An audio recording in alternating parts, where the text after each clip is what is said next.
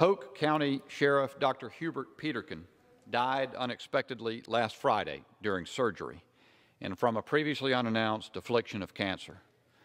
For the people of Hoke County, whom Sheriff Peterkin served in that capacity for 19 years, it has been a devastating shock and loss. I consider it to have been my honor and privilege to have gotten to know him briefly. Sheriff Peterkin wore the badge over 3 decades. His fellow sheriffs elected him vice president and then president of the North Carolina Sheriff's Association.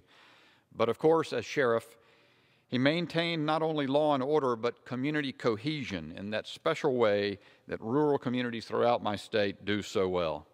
His terrific presence earned him many awards and recognitions, including the Order of the Longleaf Pine and the Key to the City of Rayford. Sheriff Peterkin leaves behind his wife and 2 children to cherish his memory, as well as many, many colleagues and friends. The people of Hoke County will miss his leadership, and I join them in lifting up the Peterkin family in prayer. I yield back.